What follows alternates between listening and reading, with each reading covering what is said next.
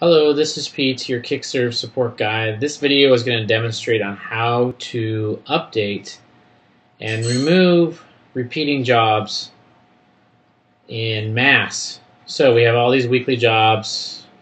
They go on for at least a year or so.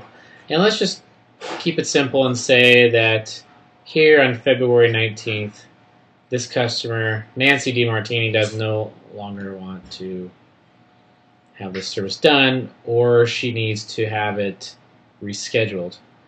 So if you want to delete all of them, click on delete job, and here a light box opens up and gives you the options. Now, do you want to delete all jobs in the series?